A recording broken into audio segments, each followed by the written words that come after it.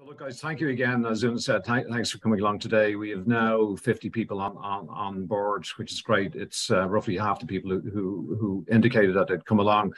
And what I wanted to do is kind of set the scene. And by setting the scene, the first thing I wanted to say was, and make an admission, or a confession at least, that I'm a junkie.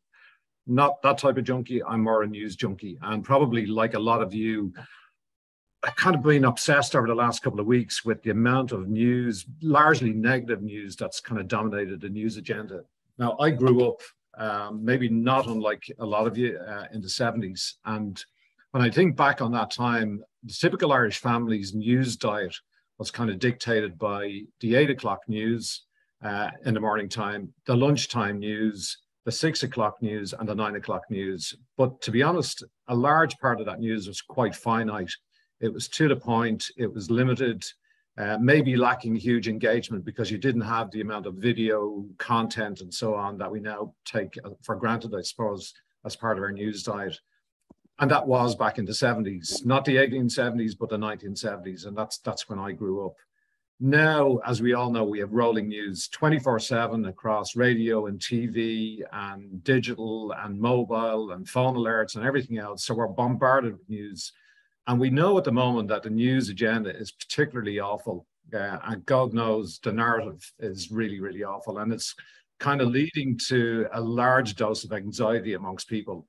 And, you know, you only have to look at the kind of daily news bulletins or hear them on the radio or whatever. And we're hearing all the kind of same phrases being used over and over again by people. Clearly, the war in Ukraine, dreadful situation, the floods in Pakistan, the climate crisis, our own crises around things like housing and childcare and cost of living and so on. And then, as I say, phrases like greedflation, energy poverty, price gouging, rip-off republic, they've just become part of the general narrative that's, as I say, causing a huge amount of anxiety for people. And I think particularly for people who are freelancing, people who are working on their own for the large part, and people who depend on, I suppose, a much more positive climate for their services to be engaged by clients and by agencies as well. So what we wanted to try and do today, kicking off the session, was trying to put some of that, if you like, recessionary hysteria at least, into some form of balance. So what I did here was I took a sample of 2 days of the Irish Times back in August, not too far back in August, because literally every day there's a bit of positive news. And I'm not talking about the happy clappy stuff, because, you know, we're not saying today everything is great, no need, nothing to see here, move on. We know people are under pressure and that pressure is going to increase. But it needs to be a bit of balance and a bit of perspective brought to the debate as well. And as I say, these are a couple of headlines that I've taken from the Times. So despite the worst cost of living crisis that we seem to be in for a decade, the Irish economy continues to grow.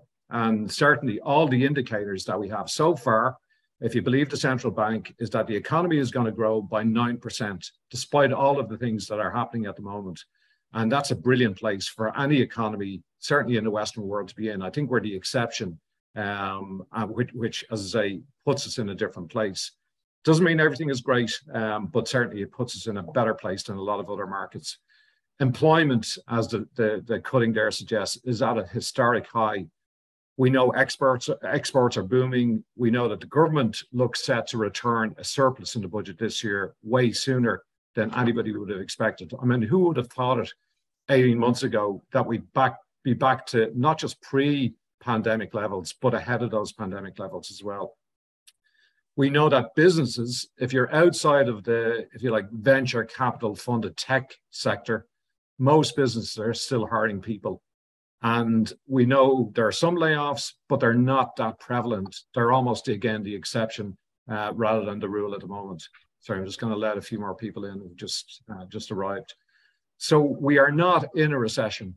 So we really wanted to nail that from the outset. We're not in a recession at the moment. Let's not forget what a recession actually looks like. It means big cuts in employment. It means big falls in things like house prices, which are clearly not happening at the moment. It means people in negative equity, and it means the government doing austerity, which they are not certainly at that level, by any stretch of the imagination. In fact, the exception. because we're expecting a really benevolent budget in the next couple of weeks. So we're not seeing any of the typical signs of a recession prevalent in the Irish market at the moment. Now, as I say, that's not to say everything is rosy in the garden. We know it's not, and clearly the downturn, if you like, and the pressure is going to affect different people in different ways. So I suppose the thing that we would say is that any recession or any downturn is not equalized. Let me just again let in a few more people here. So the downturn will not be equalized. And we know that, you know, there are certain households, lower income households are going to be more directly affected by the squeeze that's going to happen, clearly with energy prices over the next couple of weeks. Again, going back to the central bank, the expectation is that real income for most people will decline by about 3% by the year end. Now, it could be a little bit more than that, but 3% is the predicted level. But clearly, there are certain households, poorer households, people on lower wages will be more dramatically affected than that. So as I say, it's not to say nothing to see here, no need to worry. We know that people will suffer pain over the next couple of weeks and months. The business that we're all in, the business of marketing, and again, the mood music, for those of you who keep an eye on the trade press or the business press generally, the mood music generally is not great around marketing or the marketing world at the moment. And again, just to take a couple of the global headlines, the whole area of digital ad spending, which is the part of the business that was kind of keeping a lot of boats afloat. We know that the tech platforms, you know, the Meta and Google and so on, they're still growing. Their income is still coming in, but maybe not growing to the same extent. So it's not as boomy as it used to be in that kind of tech ad space as before.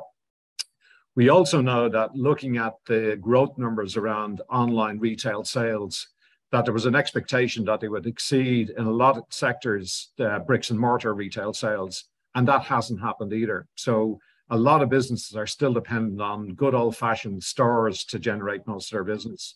It's not to say that online isn't growing, it is, but it's been put in its place.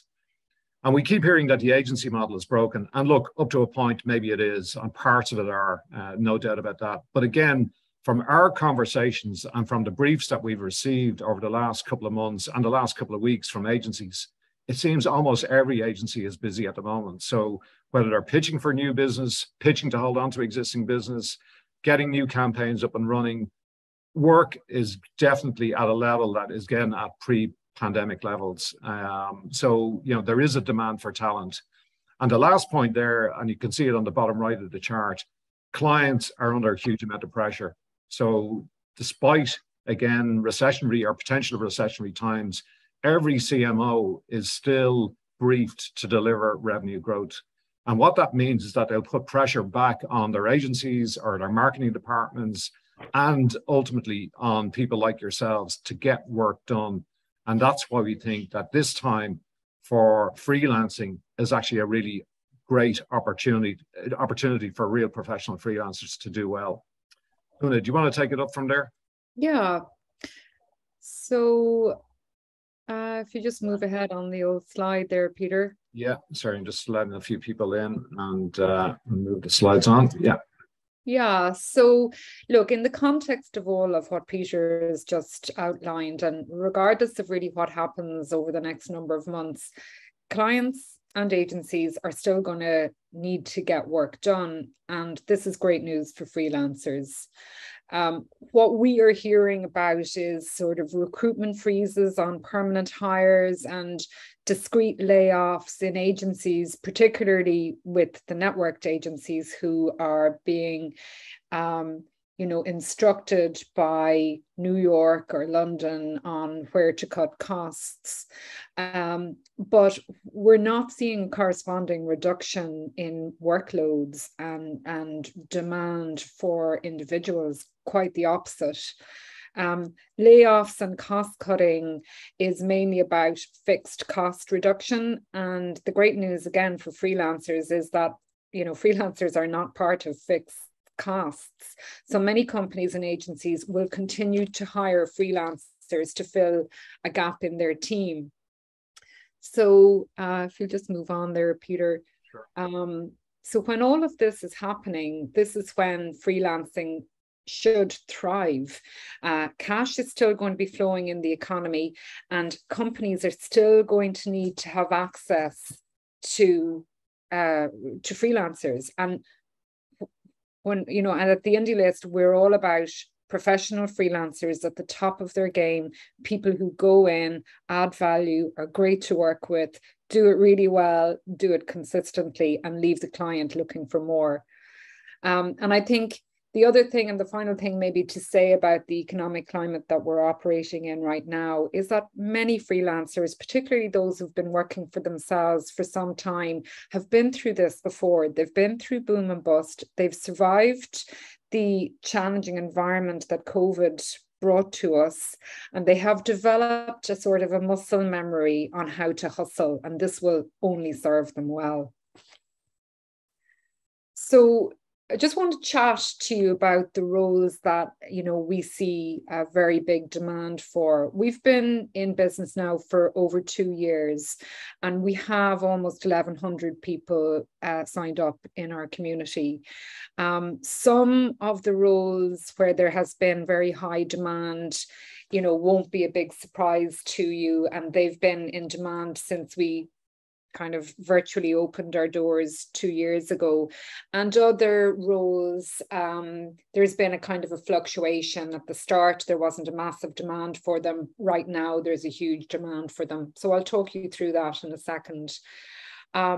So look, we in our community of 1,100 people, we've got about 25% of the total community are creative. So, you know, art directors, graphic designers, copywriters. Another 25% are the production and craft end of the creative services. So illustrators, animators, producers, and so on. About 40% are digital. So this probably won't be massively surprising to many of you here. And that is everything from web development to e-commerce, UX, UI, SEO, content, etc. And then the final 10% is made up of people who have worked at a very senior level in agency or in industry. And they work as comms planners, brand planners, marketing consultants, project managers, and account handlers. And we see a massive demand for those roles, and they tend to operate at a very high level. Certainly in terms of the brand planners and the marketing consultants, they are operating at the C-suite. They are typically going into agencies or directly into clients for longer periods of time. They might go in for 3 to 4 months or even longer if they're in to cover a mat leave contract, or go in to manage a particularly chunky piece of work from start to finish. Client service managers and project managers also tend to kind of go in for longer periods of time, typically to cover mat leave cover, or where there's a particular increase in volume of work at a given time. They tend to be more mid-level than more senior. They're essentially the people who kind of keep the show on the road. From a digital perspective, huge demand in this area, so much so that sometimes we can't fill the demand within our own community, and we've had to start kind of hustling and looking for freelancers outside of Ireland to join the Indie List. But these are people who work as digital marketing managers. They're people who kind of are very, very comfortable in both strategy, but can also roll their sleeves up and do implementation, and are very much all about measurement, evaluation, performance reporting, and so on, which is a really, really important part of our operating environment. And actually, the better we can get at performance and measurement and evaluation, the more we're going to be able to continue to make the business case for marketing and strengthen our position in the time of a downturn or a recession.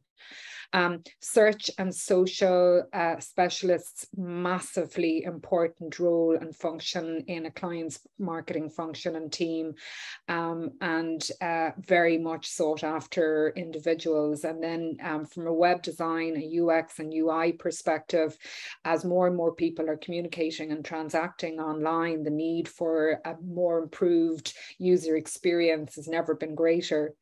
In relation to the creative roles that we see massive demand for, when we started off, first of all, we actually didn't see a huge demand for your traditional pairing of art director and copywriter.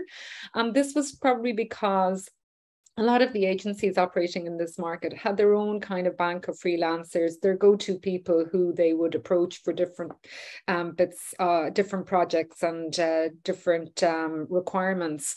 But because demand has been really, really high, we have seen an increase in demand for these roles. And it's absolutely fantastic to be able to kind of see that and to be able to put really good people into roles where they're excellent at ideation, excellent at concepts, but also are really comfortable about rolling out across all of the communications channels, paid and owned. Another area where we constantly see a very, very high demand is in the role of a specialist writer. So what we're talking about there are people who are really comfortable with long form writing for web, writers for blogs, writers for white papers, case studies, and thought leadership pieces, and also specialist B2B writers who can take very kind of dense information, be it from the pharma sector, agri, tech, financial services, and take that copy and translate it into copy that is much more user-friendly. We're seeing huge demand for those people. I'm delighted to see so many of them on the call today. Thanks, Anna. I know the other area of real interest to people today, because we got the feedback when we sent out the notice, was on the whole area of rates. And I'm going to talk about the average rates that we're seeing at the moment. There's a few caveats before I show you some of the numbers here. Their average day rates across the primary categories. So again, those three areas that Una has outlined: the digital area, client-facing roles, but also the creative roles themselves as well. They represent what freelancers are ideally looking for, if you like, but may not be getting in every case. So the ideal that people start off with, and we can completely understand that, it's up to everybody to set their own individual rates. They are averages. Again, I have to stress that. Some individuals charge much more than what you'll see here, and that's great. And some individuals are charging a lot less. But it is very much based on expertise, it's based on experience, and it's based on scarcity. So for certain types of roles, again, particularly in the digital area, there are just not enough people. And as a result of that, the rates that people can command are a lot higher than might be the case in versus other roles. The rates we know have also increased over the last couple of months, and that's natural as well because of the demand for people. But we also know, based on conversations with agencies, particularly in the last couple of weeks, that they will come under pressure, because agencies naturally are under pressure as well. And I think sometimes the things that maybe we're guilty of is that, clearly agencies have to make their own margin on top of a freelance rate as well. So, expecting to get what you maybe have previously got working as an employee of an agency won't necessarily apply in the case of working in a freelance capacity. So again, you need to factor that in. So look, they're the kind of caveats, if you like, before looking at the rates themselves. And again, we've broken them into the three areas. So let me look first of all at the client-facing roles. The C-suite marketing consultants. So these people tend to be employed directly by clients themselves. So they're brought in to work out a marketing strategy for a company who may not have that capability to do so themselves. It might be bringing an existing market or go-to-market strategy alive and pulling in people as they need them as a result of that. And those type of people are generally commanding anywhere between 800 and 1,500 euros a day. The senior comms planners or agency planners, again, a scarce breed on the indie list. I think we have probably about 8 currently active. A lot of them have picked up full-time work, but those people generally in or around 700 to 900 euros a day. Client service roles, whether they're project management or working on advertising, communications campaigns for PR agencies, working as part of kind of planning agencies, and so on. Senior client service roles on average are somewhere around 500 to 600 euros a day. And again, in some cases, a lot higher than that. The areas where most agencies are under pressure, again, because of the erosion of staff levels, particularly at a mid-level within an agency. That's where there's huge demand right across the board is what we're seeing. So 400 to 500 euros a day typically is what a mid-level client service freelancer can charge. And digital project management similarly tends to be more on the client side, but people who are capable of structuring a digital campaign, not necessarily implementing it, but managing all of the component parts of a digital project. So whether that's a web development project or a large kind of social or search campaign, are commanding somewhere around 500 to 600 euros per day. Let me move on to the digital roles themselves. So social media strategists, again, people who are kind of setting the agenda in terms of social media usage, usually around organic social as opposed to paid social, 400 to 500 euros a day. At the other end, you have people who are there to manage social community posts and so on. Sorry, I just need to let a few more people into the room. They are commanding at a low level, probably 250 euros a day to up to 350 euros a day. And again, that's maybe responding to consumers who are communicating with companies through Twitter or Facebook or Instagram or whatever it might be. The area that we're seeing increasing demand, and I think it will continue over the next couple of months as clients really focus on performance-led investment in digital, is the area of search. So whether that's organic search or PPC, there's a number of roles that we're trying to fill at the moment, and typically it's around 450 to 550 a day, depending on the level of expertise that an individual can offer. Web designers, again, at the top end on a daily basis, probably around 500 euros. For stuff that's generally more work a day, tends to be around a 350, 400 euros mark. And also a skill set that we've seen increasingly come to the fore is that appreciation for really good UX and UI design as well. And again, somewhere around 400 to 600 euros are the typical rates that people are looking for. Let me move on to the creative roles. And apologies, first of all, this chart is a little bit more complicated, but at one end you have executive creative directors. So these are people who might be brought in very senior level for maybe pitches or to, I suppose, manage a very large team within a creative agency. Typically 800 to 1,000 euros a day is what is being looked for, and in some cases being paid as well for that type of individual. A standard creative director, probably more around a kind of 700 euro mark, which is the next box up. And then you have copywriter, art director with maybe 10 years plus experience. The type of rates that people are looking for, and in some cases maybe getting, but maybe not universally, are around sort of 500 to 600 euros. And that same rate tends to apply for senior graphic designers.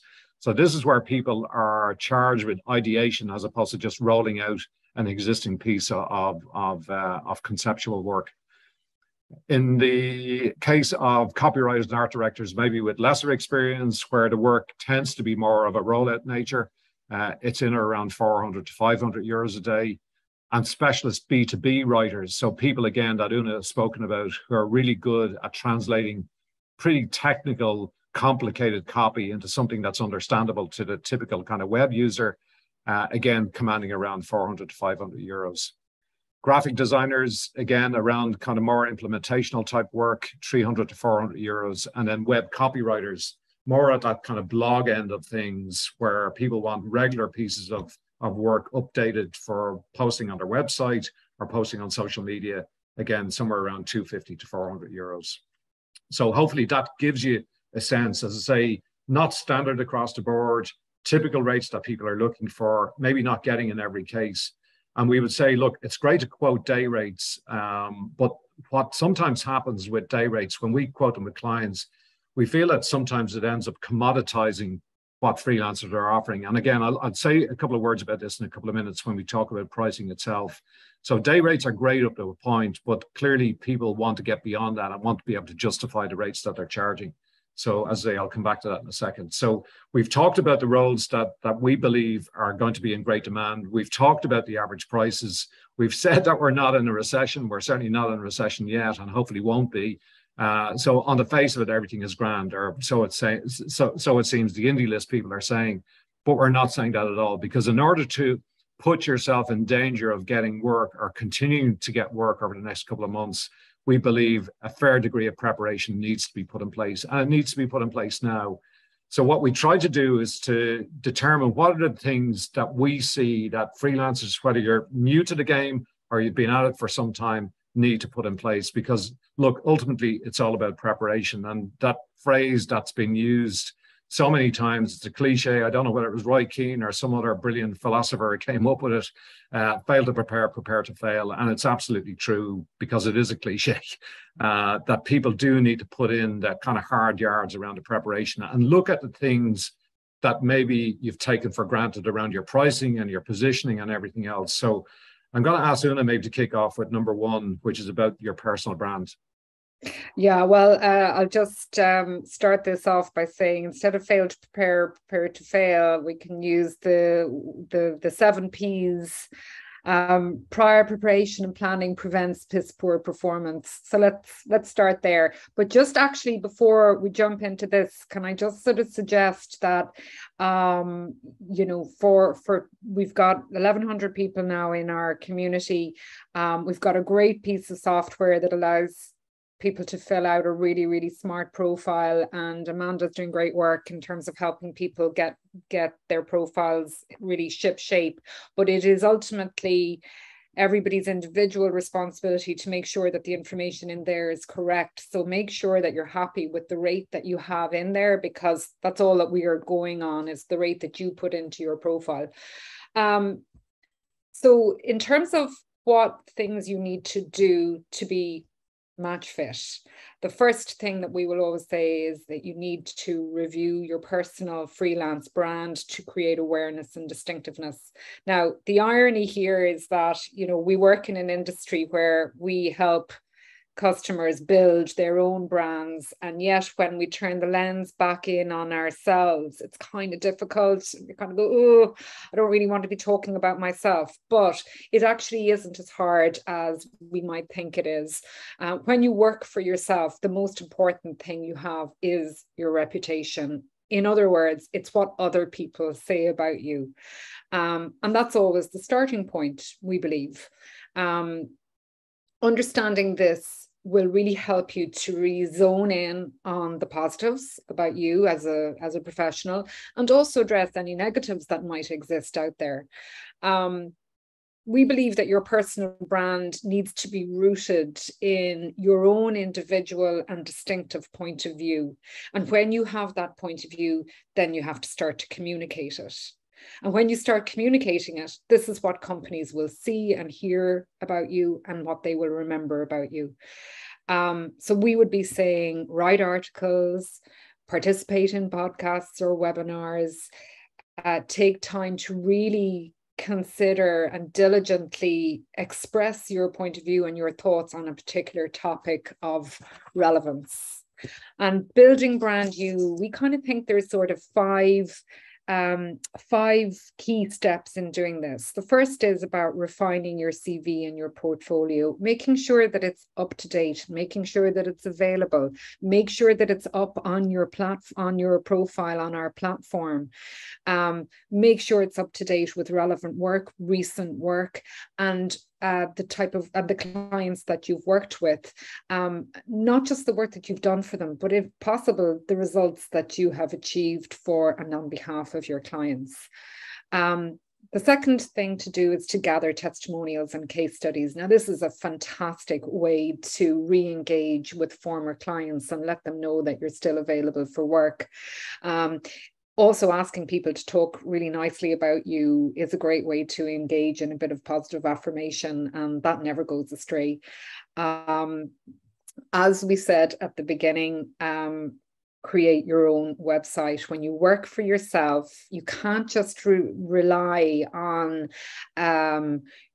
a sense that you are known within this marketplace. People are moving along all the time. People are new people coming into the market, new freelancers signing up all the time from outside of Ireland. We know that the majority of people who get work through the indie list have their own website, yet over 50% of our community do not have a website. So that is, you know, you do the maths there. That is a kind of a stark realization. That's why we're putting on this session with Chris on the 13th of September. That's why we are constantly saying to you, please, please, please get your website up to date. It is not all that difficult. And by the way, we're not just talking about creatives here. We think that anybody who works in our industry and who is self-employed needs to have their own website.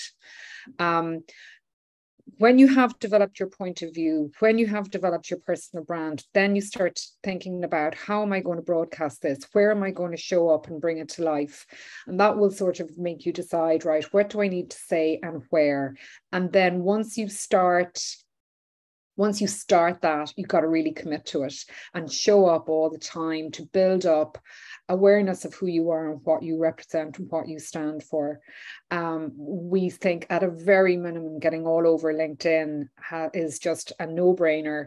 It has been an absolute game changer for us at the Indie List in terms of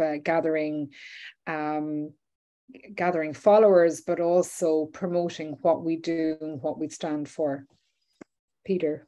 Yeah, the second part of it, I mean, I've talked about the rates already, but I think there is a need for everybody to start looking at their rates. And that's not to say you need to reduce your rates. It's absolutely the opposite. It's to put some context around the rates that you're charging or ideally want to get. And we had a really interesting session, as Una mentioned, last year with Sarah Duran. And Sarah has produced some brilliant work in this particular area. I mean, she talked about at that session last year, for those of you who are involved, I'm not going to, you can see all these charts, by the way, later on. I meant to say that to you, so you don't need to take loads of notes. But you need to look at your kind of billable time. So looking exactly at the type of ways in which you want to earn as a freelancer, how often you want to work in a typical week or a typical month, what you can do, because we all have kind of varied skill sets. There are things that we can do and there's stuff that we love to do and other stuff that we don't love to do. There's also the clients that you want to work for. There's certain types of clients that we really all love working for. And then there's others who are there to help us pay the bills. And again, it's kind of making sure that you're pricing yourself in a way that's attractive to that kind of broad range of clients and roles as well. The other part of it is the non-billable time. And again, Sarah talked about this, that it's sometimes the kind of forgotten part of the equation of being a freelancer. There's a lot of time that people need to put in as part of that thing of building their business as a freelancer. So there's clearly the marketing of yourself, and Nuna has talked about that. There's the whole admin side and the financial side of it. And then there's the skill building thing, and we'll come on to that in a second. You know, making sure that your skills are fit for purpose in the types of demands that both agencies and clients now expect, because things don't stay the same. And even if you are, you know, a graphic designer or a web designer or whatever, there's so many new developments, as we all know, that have taken place where skills need to be brought up to speed. And clearly then there's the whole area of sales. So you might be busy at the moment, but where's the next job going to come from in a month's time? So keeping that pipeline, as we keep being told, full, or at least relatively full. There's also much more creative ways, I think, to look at pricing. And again, we've talked about these on various sessions over the course of the last 18 months. You know, the problem with day rates is that they end up, as I said earlier, of people getting commoditized, that it's your high rate versus somebody's lower rate. And in a lot of cases, particularly direct clients, in our experience, they don't fully understand. So they end up going into a situation where I'll take him or her because he's charging 300 versus this individual is charging 500. And it's only when you put the context around the value that you're going to get for those individual freelancers that clients begin to appreciate that sometimes it's better hiring the more expensive individual. So the things that we say to clients and freelancers is that try to price on the basis of the scope of work. So don't just go in on the basis of here's my day rate, take it or leave it, and off you go. Try to get an understanding as to what the output is at the other end and price accordingly. Productizing your services, it sounds almost, again, back into the commodity area, but what we're seeing more and more is that the really clever freelancers are beginning to put a menu of services together so that clients get a really good understanding as to what they're going to get based on the input from the particular freelancer. So that is all about putting a menu of services together so that clients can clearly see that. And related to that is value-based pricing. And when we've seen more and more, we've seen examples of people over the last 2 years putting together very basic kind of pitch documents where they say, you know, web design, €3,000. And again, the clients just get into, well, there's a guy who's charging 1,500, I'll go with him or her. And so value-based pricing is really all about itemizing the elements that go into a particular project. So, you know, clearly in the case of web design, there are so many different elements that are maybe not seen or visible by a client. You know, all the pre-prep, the scoping out, the competitive set that people are going to be competing against, the wireframing, the different concepts. So itemize all of those so that clients get a really clear picture as to what they're going to get as part of that total or that larger price. Anchor pricing maybe is something that you're not familiar with, but probably most of you are, because we all see it every day when you go on to shop online, particularly for services. There's the gold, silver, and bronze option. And that's really all about anchor pricing. So the basic price, or if you like, the bronze price, tends to be the safe option. It's the one that clients ideally want to spend the least amount on. There's the bold price, which might be the gold or the premium one. And that's the one ideally you want to get clients towards. And then there's the anchor price, which tends to be the one in the middle.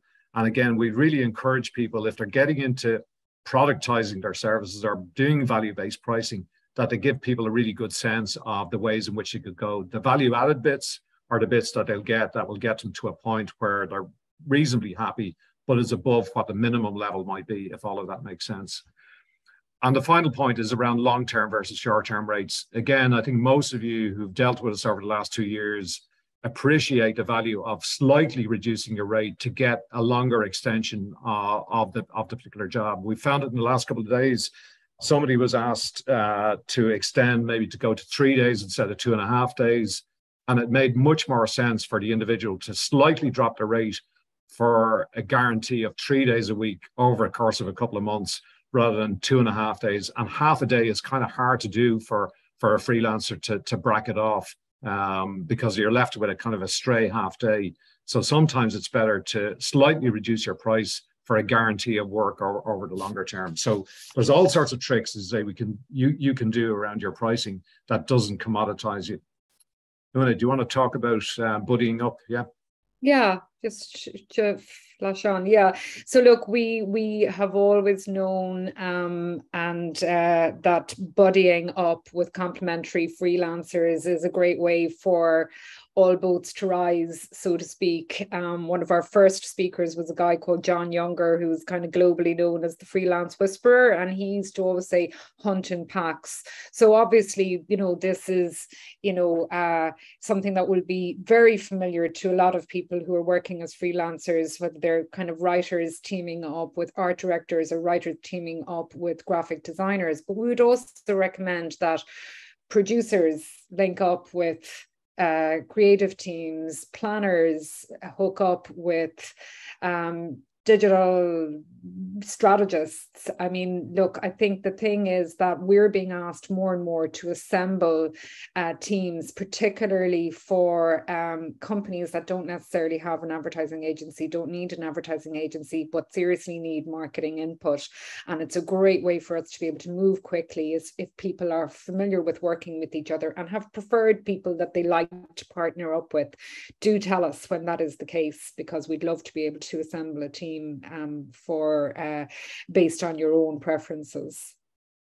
We've talked about this one for, again, a while, probably a bit like broken records about the website as well. Really set aside some time if you can. The autumn is a time where people tend to do nighttime courses and so on. But look, as a freelancer, it really is important that you continue to upskill, even in a kind of moderate way. It doesn't have to be hours and hours of a week. There are so many different sources, both online and offline, through which you can upgrade particular types of skills. And we've a couple of them here. Most of you are familiar with most of these, but LinkedIn Learning, for instance, there's free courses, 320 free courses up there, over 800 hours. There's another source that we've seen, and again, some really interesting interesting courses up there covering personal development to business skills to coding and so on, and they're all completely free. The one that we have a relationship with is Contracting Plus. So really interesting organization who provide a lot of financial advice and accountancy advice to freelancers. But as part of that membership, that special deal that we have on your behalf with them, you have access to a whole range of really, really good skills and personal development courses as part of that. So again, lots of really interesting sources there that we'd encourage you to get involved in. One other thing that we would really recommend is you get a good accountant. We're so lucky that we work with a great guy who's here on the call, Shane Dolan, aka GQ Man of the Year. Sorry, Shane. But look, you know, when I started off freelancing, first of all, I kind of thought, look, I'm just going to be really smart about this. I'm going to do it all myself. And of course, I realized that I hate doing this and I'm not really very good at it either. So rather than spend time on something that I'm not good at and gives me no pleasure and takes away time from higher payoff activities, I get a good accountant, somebody who's going to actually ultimately give me the security and the peace of mind that everything is in order, that nobody's going to be knocking at my door looking for a tax bill, and actually might end up saving me money. So if you need any advice on that, send us a message privately or just drop us an email on your profile and we would be very happy to help you out in that regard. Okay, and one of the final points I would say is that, look, there are certain things that are outside of your control and outside of all of our control in terms of energy crisis and so on. But there are ways in which you can start making savings now. We all have big bills coming in, and particularly as a freelancer, you're going to have more bills coming in than that won't be covered if you're part of a company. And again, there are a couple of things that some of you will be aware of and avail of, but we're hearing it more and more. People just aren't aware of some of the things that are available to them. So for instance, with revenue, you can claw back some of the utility costs that you have if you're working most of your days at home. So 30% of your electricity, heat and broadband costs for this year can be claimed back from revenue when you do your tax submission. And for last year and the year before, it was 10% of electricity and heat and 30% of your broadband. So again, it's free money. If you're doing your own tax returns or using, the facility of an accountant or whatever, again, they should be able to advise you around the best way to claim for this. By the way, we'll have links to all of these later on that we'll make available to you. So the other area, because energy, Jesus, it dominates the news at the moment, but despite all of that, and look, clearly energy costs are going to continue to rise to stupid levels. But there are deals in place for just simply switching your business. 39%, 30% off, albeit higher costs, but there's still savings on if you don't switch. And most of these companies, as we all know, depend on inertia, people staying put without doing anything and not availing of the discounts, and they're there. The other areas that we have come across, and we've availed of them ourselves when we were developing our own website, is that there's a 2.5K grant still available through your local enterprise office if you're developing a website. And it ideally for an e-commerce website. Now, some of you may say, I'm not in the e-commerce game. All you have to do is put a booking form on your website. As part of that, you are now e-commerce. You're providing an e-commerce facility to clients to book you or to liaise with you in some shape or form. This, again, is free money to help you develop a decent quality website. And again, there's a process through which you have to go through, but it's definitely worth doing. And that will continue from what we believe over the next couple of months as well. And the other part of that as well, for those of you who are working outside of Dublin, particularly where things like broadband and facilities may not be that great, or you just want to get out of the house and work as part of a community or part of your local community, there's all of these hubs, so the 240 plus hubs that the government have helped to try to fund over the course of the last 18 months. You can avail of up to 3 free days in those hubs. Now, there are other days that you have to pay for, and there's more sophisticated facilities that you have to pay for. But again, if you're in Leitrim or wherever the case may be, where you feel, look, I actually could do with getting out of the house and working amongst a community of other people, then, avail of those particular facilities as well. I think we're coming into the wrap up, Una, because I want to leave some time for discussion as well. Yeah, so I suppose the last thing that I would just say here is stay connected with us.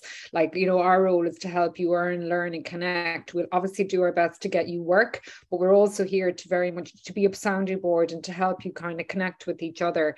So just keep in touch with us. And Amanda puts on her events every week. So that's a great way to keep in touch with us as well. And we do have lots of information up on that website. So again, Chris, we mentioned Chris earlier on, but he's helped us develop and put up a lot of the resources, the LOL sessions that we've done, the content that we get. We have brilliant contributions from some of our freelancers.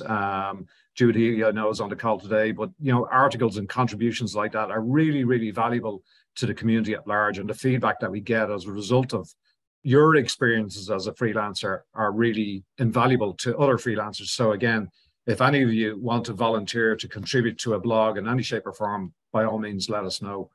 I'm going to wrap up. We have other resources there, like the free freelance book and so on, but we'll cover that off maybe later on.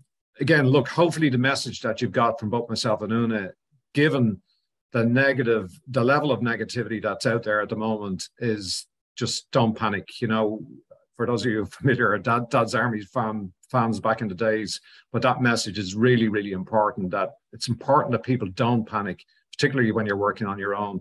There's a couple of things that we would say that maybe encompass what we've already said, but also just to reinforce them as well, that, you know, there might be a downturn coming, and certainly there's pressure going to rain down on people of all sorts over the next couple of months.